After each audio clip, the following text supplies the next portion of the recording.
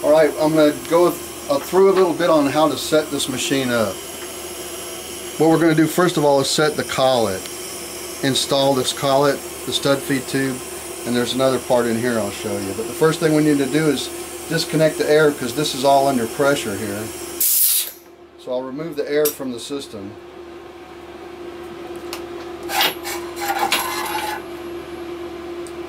And there's a little set screw on the front here, lets me pull this feed tube out. And there's a collet clamping nut underneath here that holds the collet in place. You never want to over tighten this nut. It just has to be not hand tight, but a little bit more. Let me remove the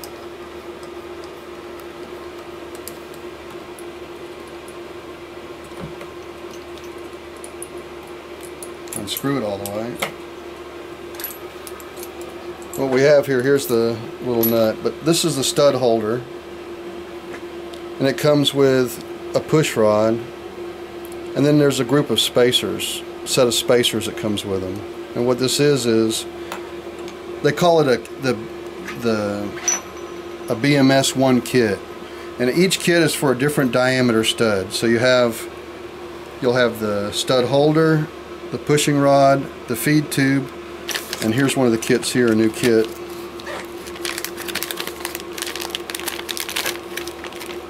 It'll have these items, and then it'll have a lot of options on the spacers that go here. And what the spacers do is determine how far the push rod moves down into this stud holder. You can see the stud goes into this slot here. The feed tube will be lined up like this. This push rod moves up, the stud goes past that point, and then it pushes the stud into the weld position.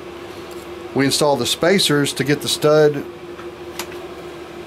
to come out the right amount of difference at the end of the collet. And what we want is the stud to be sticking out about 1/8 inch past the end of the stud holder.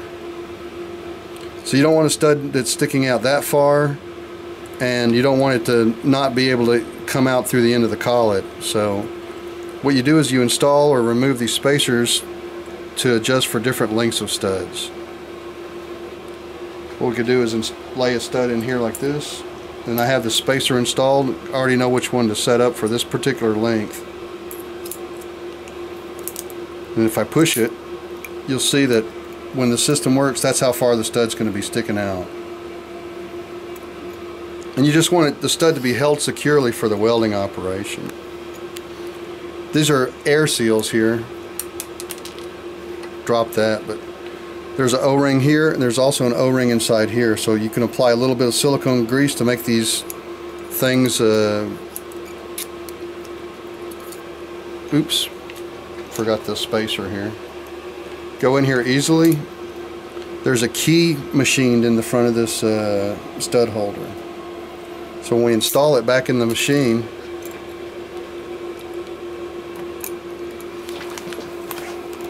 the piston goes up in here, and this will only go in one way. It'll be with a slot facing the front, and that keyway will only allow it to go in a certain direction.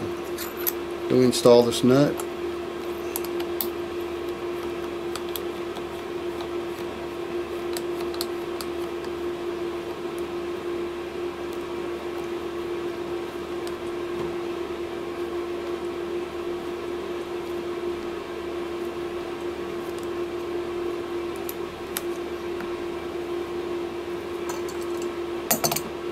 Tighten it a little bit, not too tight. If I push the button on the top of the weld head, you'll see this piston move up.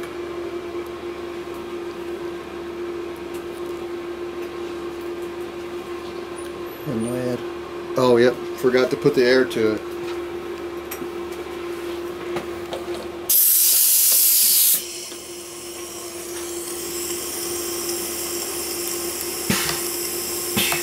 So you can see the action of the piston. It's actually acts as a pneumatic, like a pneumatic cylinder.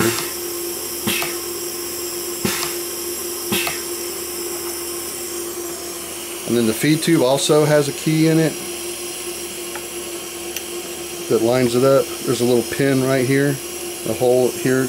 There's a line, you can line that up with this pin. So all these components are lined correctly now.